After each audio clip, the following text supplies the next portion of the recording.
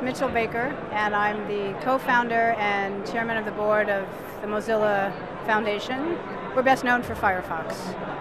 And what are you doing at the Dublin Web Summit? Oh, I came to the summit here to see the kind of creativity that exists in this part of the world. You know, I'm familiar with California, of course, but I moved to Spain recently, and so part of that is to come to understand what's happening, not just with Firefox and Mozilla, but with the creativity, startup culture, technology world here. And so the summit is clearly the place to be. There's a huge energy and a lot of startups, and I think increasing sophistication. So I wanted to come personally be part of that, and also have Mozilla and Firefox be part of it. And is there anything you hope to achieve by the time the conference is over? Two things. One, of course, is have a better sense of what's going on to take back into Mozilla with me. And the second is to try and describe a vision of openness and creativity and freedom on the internet that is the reason we actually exist at Mozilla. And so when your head's down in building your startup and building technologies, sometimes it's easy not to think about the bigger picture of what's the society and the way of life that we're actually building. And so I hope to have a chance to at least put that into the discussion again. And so far, in terms of from moving to Spain and then being here, what are your initial impressions of the European and the Irish tech scene?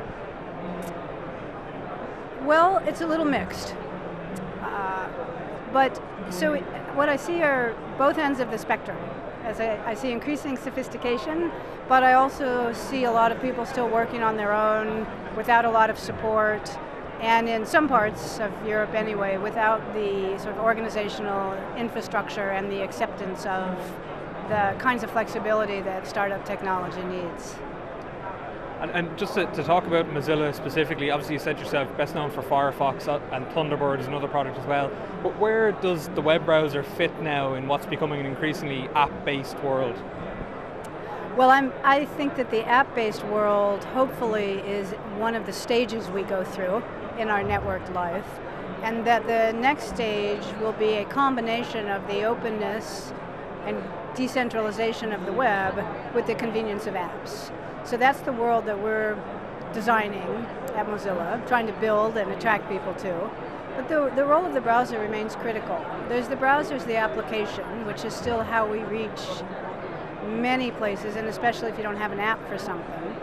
But the technology that underlies the browser is critical for rendering. It exists in an app world, you don't see it. So right now, in a sense, we sort of have a limited version where the browser technology is used to deliver apps, but we don't use it to give the kinds of decentralization and openness that we're used to. So our goal is to take all that power of the browser technology, combine it with the fun and convenience of apps, and have an internet life that uses both. And finally, other people in this space are the likes of Microsoft, Google, Apple. All of those are also controllers of their respective platforms in the operating system zone. Does that put Mozilla at a bit of a disadvantage? Well, Mozilla has always been the underdog, and so that's a position we're used to, and certainly we're small, and it's a difficult industry to compete with the giants. But our sort of secret weapon is actually the web. So we're not trying to build a third platform that's a Mozilla platform. Apple, Google, Microsoft, Mozilla, fourth platform, I guess. We're not trying to do that. We don't think we could succeed at that, and we don't think that's the world we want. What we're trying to do is build the web in the mobile environment. For the last 15 to 20 years, we've been living on the web. It's a distributed platform. It allows Google and Microsoft and Apple to have their place, but allows the rest of us to have our place as well, and allows the rest of us to act without their permission. And so that platform has hundreds of thousands of web developers and billions of people using it. And so that's the path that we think has a chance of success. And we think once we demonstrate what that path offers, that its power will become clear.